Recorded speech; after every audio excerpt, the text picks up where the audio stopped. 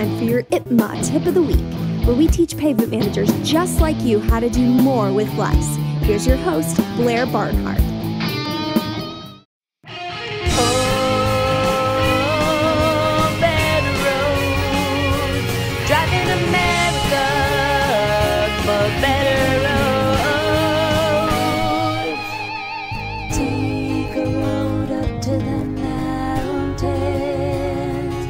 Down to the desert floor,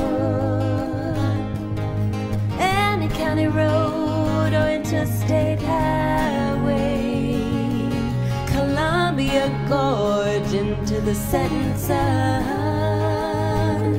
'cause we're driving America for better roads, driving America for better roads. Hey everyone, this is Blair Barnhart, founder and executive director of the International Pavement Management Association and the creator of IPMA Academy, where we teach agency engineers just like you how to do more with less while increasing your authority, expertise, and income.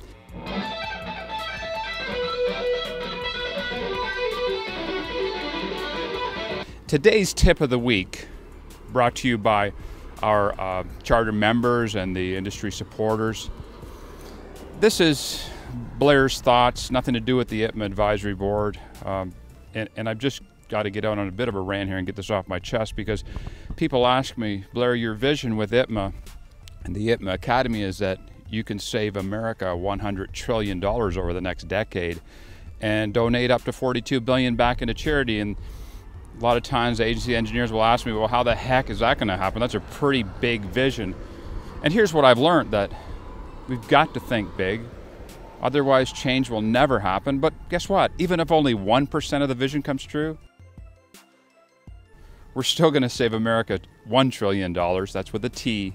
Now, you might think I need to be locked up and have a straitjacket put on, but even if only 1% of that vision comes to fruition over the next decade, we'll still save this great country $1 trillion and donate up to $500 million back into charity.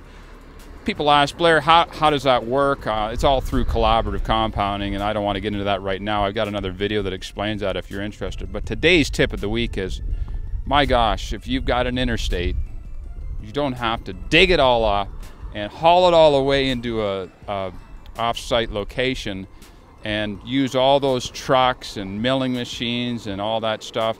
As far as I can tell, and I'm not the brightest light bulb in the fridge, but I have been in construction for over 3 decades, and I've heard of these machines called concrete rubalizers. They'll go in and rubalize the concrete. I think we've got a couple of them in America here, and they usually like to work on large projects, but when I look at 20 or 30 miles of interstate, that's a pretty large project in my mind, especially when you both sides of the road here. So I'll run it through a couple of quick figures here. Again, today's IPMA tip of the week.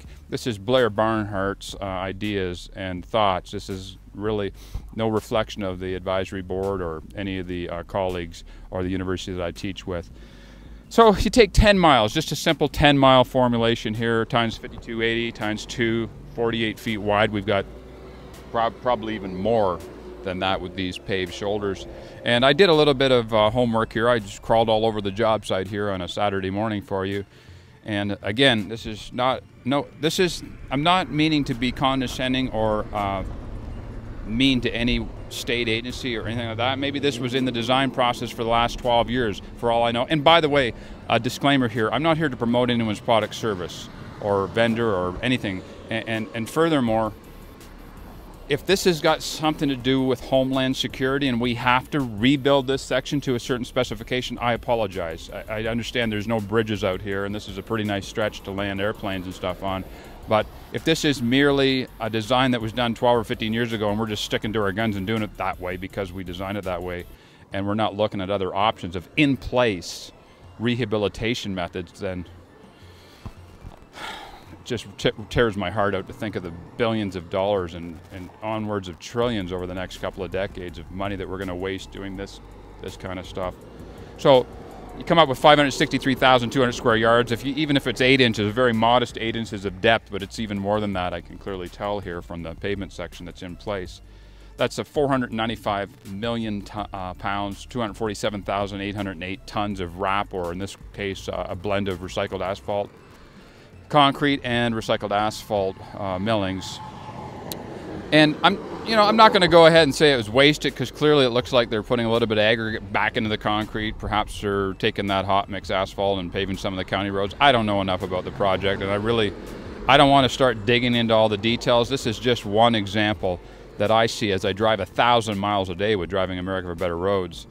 I see this waste in every state, pretty much. And for those of you who are recycling in place, like Virginia DOT and the likes of that, and Nevada DOT, Caltrans, I'm here to tell you, Alaska DOT, this works. It really does work, and it's worked for several decades. So there's no need to reinvent the wheel or look for specifications or test sites or anything like that.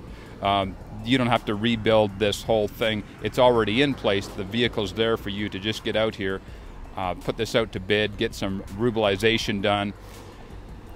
Could have been soil cement stabilized down below if there's base sub-failures, and we could have actually taken the millings here and turned that into a cold central plant recycled asphalt product that could have come back out on the job site, much like the I-81 project, that award-winning roads and bridges job in Virginia DOT.